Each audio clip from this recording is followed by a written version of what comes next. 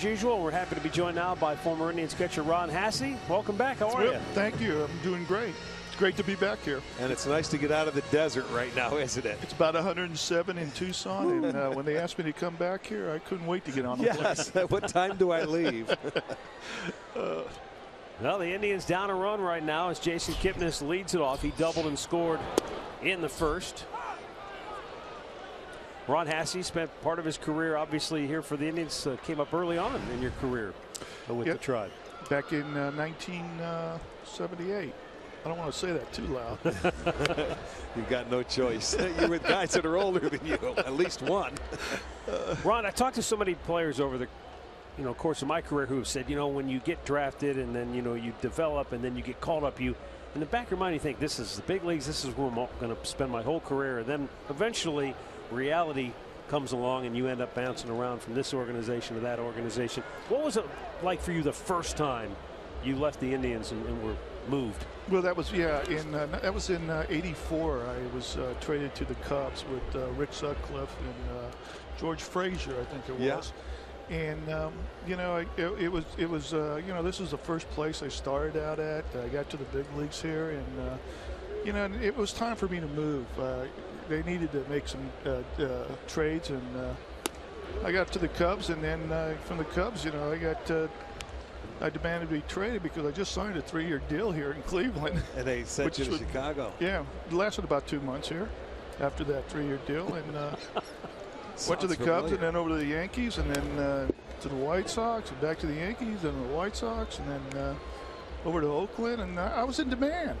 What do you want? And don't forget Montreal. Oh yeah, ended up in Montreal. Yeah, okay.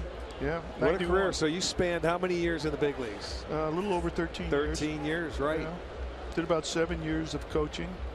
And you managed in the minor leagues, right? I managed A-ball, AA, and AAA for the Marlins? Miami Marlins. Yeah, I thought I got to tell you that. How tough was it to manage after becoming a player? I mean, did you have aspirations of managing in the major leagues? Well, yeah, you're always looking to move up, but at one point, I was with the Diamondbacks, and I did the expansion draft for them, and then I was a special assistant to the GM, and then I was the field coordinator. So, when I went into managing, I knew exactly what to do with players to try to develop them. You want to win, but the bottom line is to develop all players and get them to the big league. So, when I started managing, it was a little different than just winning. It was what I was preaching to all of our managers at one time is get the players in there, get their at-bats, and try to get them to improve and move them up the ladder. Yeah, it's not so much winning at one location. You got to get them to go to double. If they're an A-ball, your job as a manager is to get them to AA or AAA. Right, and then to the big leagues. Francisco Lindor takes a strike. Now, you played at one point in your career, you played for both Billy Martin and Tony La Russa. Right. Wow, that's different. What were they like as managers? Any likenesses, and how different were they? Well, I don't think they were really different, but one of the things about both of them, they were always ahead of the game, it seemed like, during the game. They were always looking for that extra edge, or they were looking for what possibly could happen before it even happened. I enjoyed playing for both guys. I learned a lot from them. Lindor with a bouncer to second, 2 down. I mean, the one thing is, as a kid, I remember watching, and it seemed like Billy Martin, it was more of a sideshow. His managerial greatness, if you will, was sort of lost in all the media nonsense and George Steinbrenner and Reggie Jackson and all that stuff that was going on off the field. Right. The thing with Billy was that you hope he shows up for the game. And if he does, look out. And then the lineup is be set for you, and then after the game, you just hope he shows up the next day. But to manage the game, he was one of the best. Here's Michael Brantley with 2 down on the bases empty. RBI single his first time up. That's the thing that most of us amateur managers don't realize, is that when you're sitting in the dugout, if you're thinking about what's happening now, you're already behind. Right. They bypass. Trying to stay ahead of the game is probably something that takes a lot of seasoning. Really have to do, yeah. You guys got one of the best managers in baseball here. Agreed there. Yeah, Terry does a wonderful job, and he is ahead of the game, no question.